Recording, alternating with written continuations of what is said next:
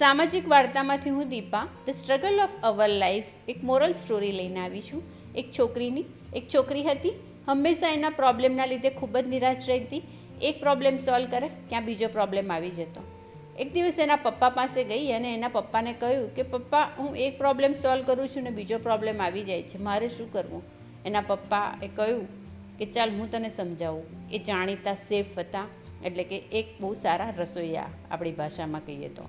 એમને કહ્યું કે તું ચાલ મારા કિચનમાં આવ, હું તને આનું સોલ્યુશન મારા કિચનમાંથી મારી રીતે સમજાવી દઉં.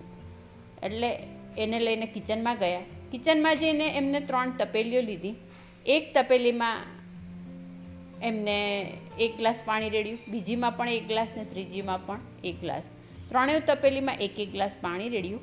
હવે એક તપેલીમાં એમને 1 ઈંડું મૂક્યું, બીજી તપેલીમાં એમને 1 બટાકો મૂક્યો અને ત્રીજી તપેલીમાં એમને થોડા ઘણા કોફી બીન્સ હતા એ નાખ્યા.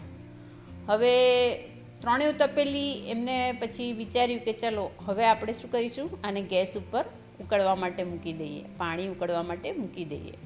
એટલે ત્રણેય તપેલી એમને ગેસ પર મૂકી દીધી અને કહ્યું કે હવે 20 મિનિટ આપણે રાહ જોઈએ. એટલે છોકરી એકદમ નવાઈ લાગી અને પૂછ્યું કે પપ્પા, તમે આ શું કરો છો? હું તમને મારા પ્રોબ્લેમ્સનું સોલ્યુશન માંગુ છું અને તમે મને રસોઈ શીખવાડવા બેસી ગયા. પપ્પાએ કહ્યું કે ના બેટા, તું ચિંતા ના કર, હું તને 20 જ મિનિટમાં સરસ રીતે સમજાવું મારી ભાષામાં. તું 20 મિનિટ ખાલી રાહ જો. 20 મિનિટ થઈ ગઈ. પછી ત્રણેય તપેલીમાં ચેક કર્યું અને એમને જોયું તો બટાકો પહેલાં એકદમ કડક હતો, જે ઉકળતા પાણીમાં નાખ્યા પછી એકદમ સોફ્ટ થઈ ગયો. અને ઈંડું જે એકદમ અંદરથી લિક્વિડ હોય અને એકદમ બહારનું લેયર એકદમ પાતળું હોય, અડકતાની સાથે તૂટી જાય, એ અંદરથી સ્ટ્રોંગ. અને કોફી બીન્સની બહુ જ સરસ સ્મેલ આવવા માંડી.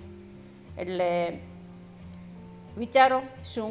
એના પપ્પાએ એની દીકરીને કહ્યું કે બેટા તું વિચાર, બટાકા તમને એવું લાગતું હતું કે બહુ સ્ટ્રોંગ છે, પણ ગરમ પાણીમાં ઉકળીને એકદમ એ વીક થઈ ગયા. અને એગ્સ જે હતા એનું બહારનું લેયર તો તમે જુઓ તો સાવ પાતળું, અને અંદર તમે એ લેયર તોડતાની સાથે બધું લિક્વિડ, જે બધું લેયર તોડતાની સાથે જ બહાર આવી જાય લિક્વિડ, એ એગ એકદમ ફ્રેજાઇલ કહેવાય, જેને અડકતાની સાથે તૂટી જાય એવા કહેવાય. એ જ્યારે આપણે ગરમ પાણીમાં એને 20 મિનિટ માટે ઉકળવા માટે મૂક્યા ત્યારે અંદરથી એકદમ એ સ્ટ્રોંગ થઈ ગયા. અંદર એકદમ એ સ્ટ્રોંગ થઈ ગયા અને બટાકો જે હતો એ નરમ થઈ ગયો. એટલે કોફી બીન્સની વાત કરો તો કોફી બીન્સ એકદમ યુનિક રહ્યા.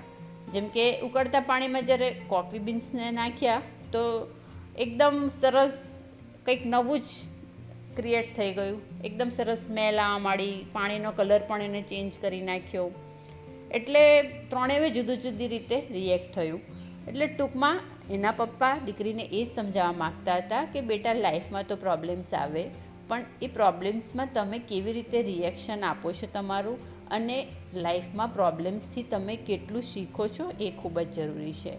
એટલે લાઈફમાં પ્રોબ્લેમથી ડરવાનું નહીં, ગભરાવાનું નહીં, એને સોલ્વ કરવાના, અને એમાં જ તમને સારો એક્સપિરિયન્સ મળે. એટલે આ સ્ટોરીનું એ જ મોરલ છે કે લાઈફમાં ઘણી બધી વસ્તુઓ એવી થતી હોય છે કે જે આપણે હેન્ડલ બહુ વ્યવસ્થિત રીતે કરીએ, પોઝિટિવલી કરીએ, આપણી સ્ટ્રગલ અને જે હોય એકદમ પોઝિટિવલી લઈએ અને એના એક્સપિરિયન્સથી દર વખતે કંઈ ને કંઈ નવું શીખીએ, એ ખૂબ જ જરૂરી છે. તો આપણે આપણી લાઈફમાં આવતા પ્રોબ્લેમ્સોને એડોપ્ટ કરી એમાંથી કંઈ નવું શીખવું જોઈએ અને આપણી સ્ટ્રગલમાંથી આપણા એક્સપિરિયન્સથી કેવી રીતે બહાર આવી જઈએ, પોઝિટિવ થિંકિંગ રાખીને, એ જ વિચારવું ખૂબ જ જરૂરી છે. Thank you very much for listening.